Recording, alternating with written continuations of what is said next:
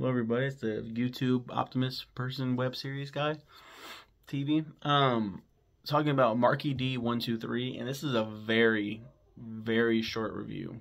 Extremely short. When it comes to like wanting to write a lot of reviews, I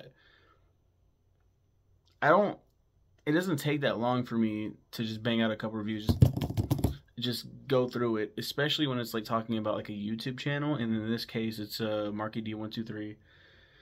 Marky D here does videos about wrestling, and I love his opinions. Go check him out.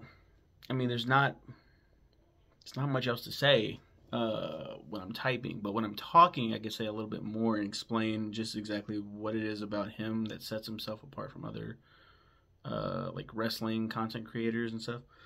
We talked about Tap Out Corner before, I believe. I like how much passion he has. I haven't really talked about What Culture, but What Culture is I think I have talked about What Culture because of Adam, if Adam Books or whatever. He does the movies. He does the he did the movies, did the TV shows, and then he made another one for Parts of Unknown. And now he's gone again. Like, holy shit. Marky D sets himself apart because of his personality. British dude. Is he British? Oh shit. And the main videos that I watch from him are called Ring of the Hawk. ROH. So like Ring of Honor, Ring of the Hawk. And he says Hawk Hogan instead of Hulk Hogan. I think that's the joke. I don't even know the origin story, but I know he's like, if you know a wrestler who can do the J-O-B to the H-A-W-K any night, any day, haha. Shove their name in the comment section, Jack. And then like he has like a grade card, and he follows short runs of certain wrestlers. Like there's, for example, Rey Mysterio and Lucha Underground. I forgot what the limit is, like 30 or less matches. So if they had 30 or less matches within their time being with that company, he can grade that.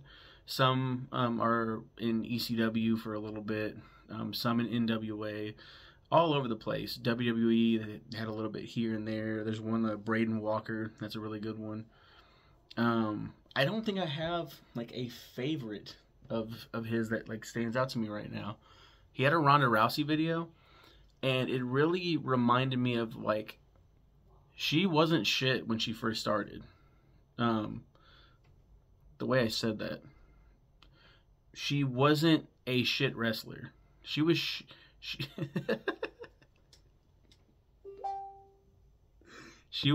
she was, you know what I mean? She was, her name, she was the shit. She wasn't terrible in ring. But then she was. Then she was like, oh, this is kind of... But then she turned heel, which was really exciting. Really exciting. Kind of it was nice. And then she left. And the way she was playing like a heel character, but not really being a heel, like she was dead serious, like I fucking hate wrestling fans, kind of killed a lot of shit. And then she left, got injured, and then she came back years later and won the Women's Rumble, and people were like, ugh, like it was rough. That run wasn't that good, but I really like that video. That one stands out to me. There's more too. Just go check him out. I had him. I was subscribed to him on Patreon for a little bit too. But money is tight. This shit ass bitch ass economy. So, go check him out. You know, as always, I'll leave a link in the description below. If you like wrestling, go check him out. And he loves. There's a big like love-hate relationship with Jeff Jarrett. So it's, you know, he calls him Slapnuts. I think like Jim Cornette came up with that name.